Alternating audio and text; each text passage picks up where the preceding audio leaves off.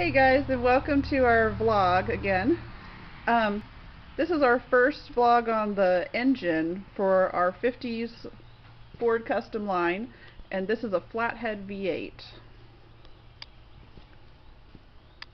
Okay, so we're looking at the valves today, and if you look in there, these are kind of hard to remove. We have one removed right there. It was easy. That one came out easily because it was seized in the valve, and some of these are seized. The valves are seized in the guide, like that one. There should be no gap there. You can see on this side it's sticking up a little bit, and it's not being pushed back against the lifter by the springs. So what we're going to do is to first we'll hammer the spring or the valve back, and we'll take out that valve. This is the first time I've done it. We just got a tool. This is the first time I've used this tool, I should say.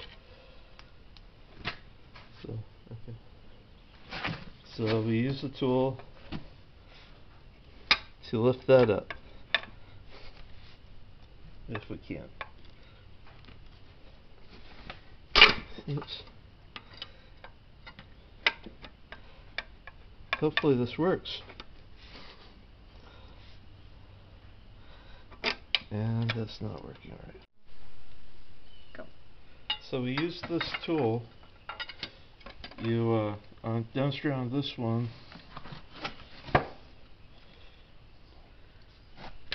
If I could get it. There's little keepers in there. You push that part right there up, and you can pull the keepers out. Then it slides down all the way down to the lifter, like it is right here. And that's what we've done. This is our first time, so there's probably better ways to do this. So you just need to pry the valve up a little bit. This valve is so stuck in there that I don't think we're going to be able to salvage it.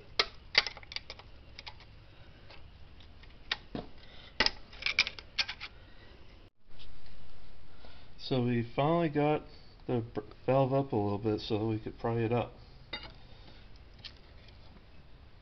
Theoretically. Okay. We're not going to reuse this valve because it seized so badly. So at some point, if we can't get it out, we'll just break the head off.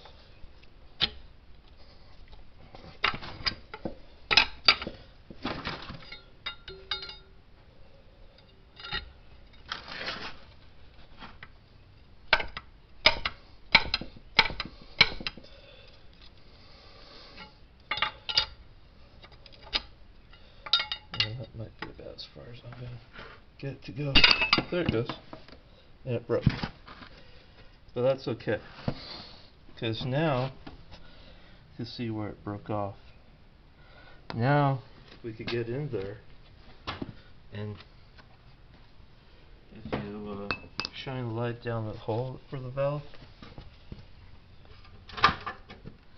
we'll be able to get in there and hammer the guide out.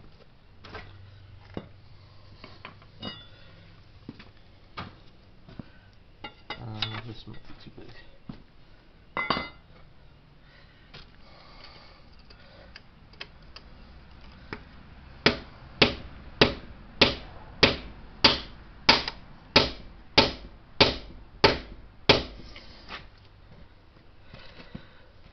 We need to be able to get the guide moved enough that way to pry this out, and then we could pull the entire assembly out. But as you can see, it's kind of hard to get it. Go. Okay, so by prying here and hammering, oops, sorry, wrong one. Prying here and hammering here like that, we were able to get this loose enough where the keeper comes up. And that's what's keeping the guide from coming up. And now, hopefully, this stuff will pop out. I really hope it comes out easily, more easily.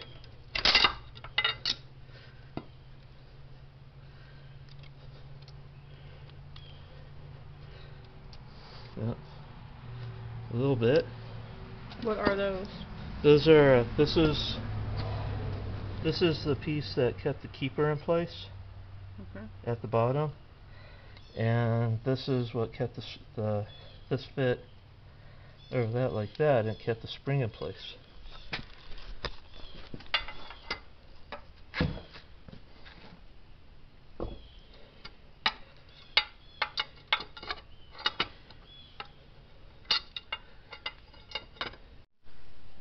Okay, now.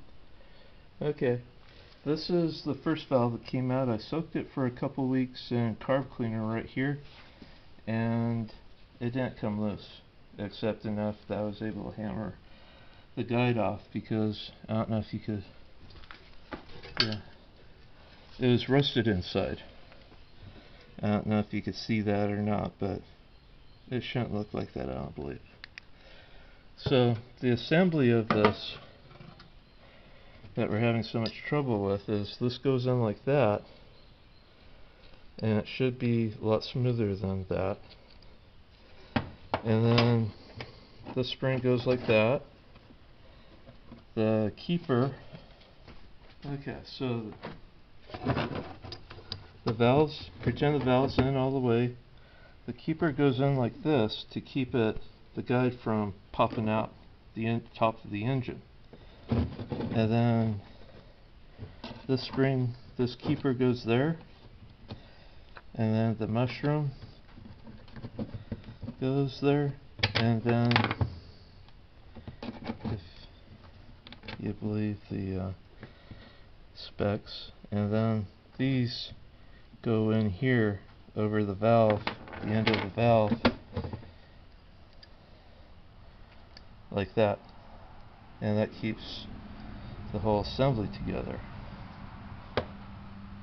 That's how it's supposed to be. Now in this case, there's two valves that were seized enough that have to be replaced. We haven't gotten this guide out yet. We're still working on it. But I checked with the other guide. If we can hammer it through this way, then it should have enough room to come out underneath, because we can't just, we're having trouble prying it up out of the engine that way. Now the other valves we checked earlier, they open and close fine. So we don't really need to mess with the other ones on this side.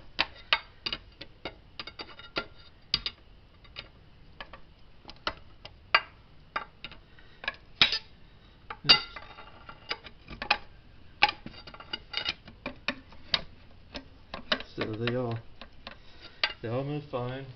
We need to check this side again, but I believe they're all fine last time I checked, and we just need to get this thing out.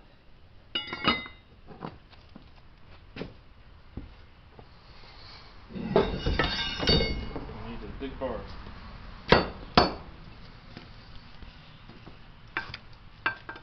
That might be too big for this. We need to find a bar that'll fit in there that we can hammer through.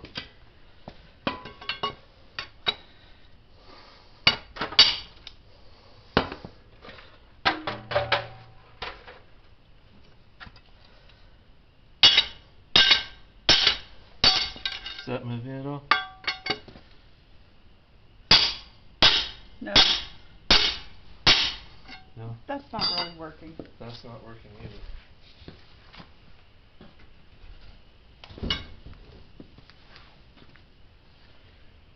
So what else do we have?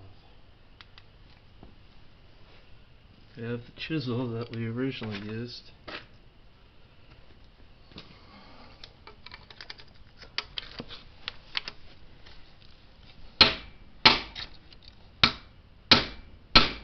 Oh, it's moving.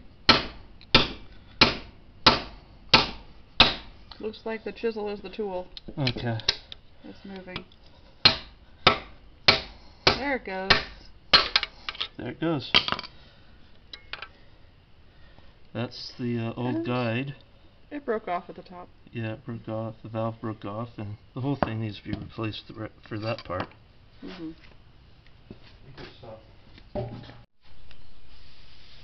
Okay, so we got the two valves out that were seized, and the other ones move freely when used with the tool, and they don't, and they easily snap back in place. So we're not going to mess with the other ones.